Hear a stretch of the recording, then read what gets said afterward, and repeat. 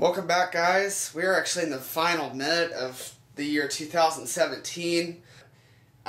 Once the clock changes, I'm going to let this train run right by it, and then I am going to do a real quick recap of the year.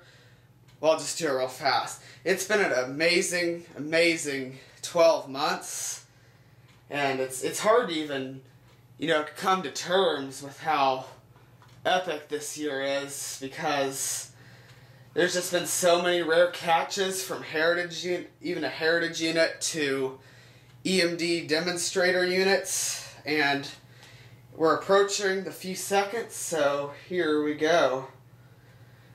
4, 3, 2, 1.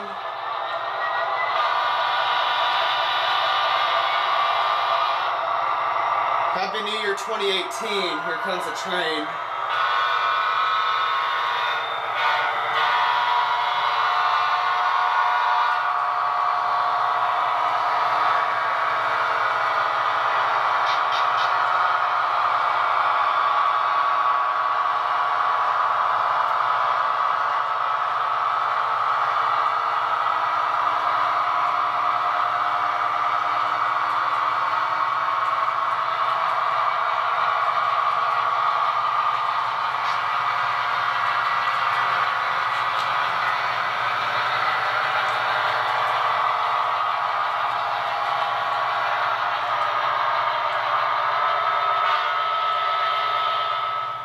So there was just a quick train for you. I'm very, very sorry that this was, maybe, in my opinion, I didn't think it was very well done, but I hope you guys have enjoyed this.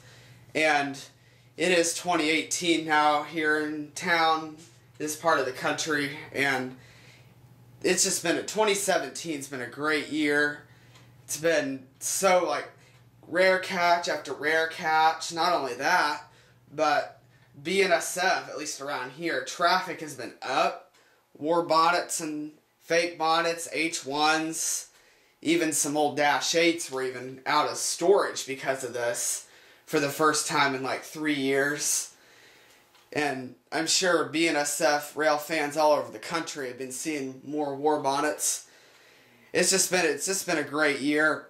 We've even had a couple war bonnets working locals around here, plus a former war bonnet Dash 9 that's been repainted into the Heritage 2 scheme, but when it was first delivered to the Santa Fe, it was a war bonnet, number 638, if you guys have seen that one.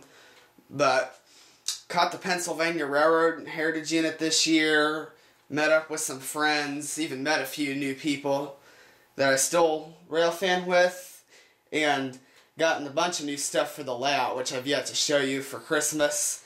Got some new freight cars and engines, and even some figures for the layout. So it's just been a great year, and obviously I can't do a New Year's video without saying I hope you guys have had a great year, and let's hope 2018 is even just as good or even better yet than 2017. So have a good night, guys, and Happy New Year, and stay tuned for more videos in the future.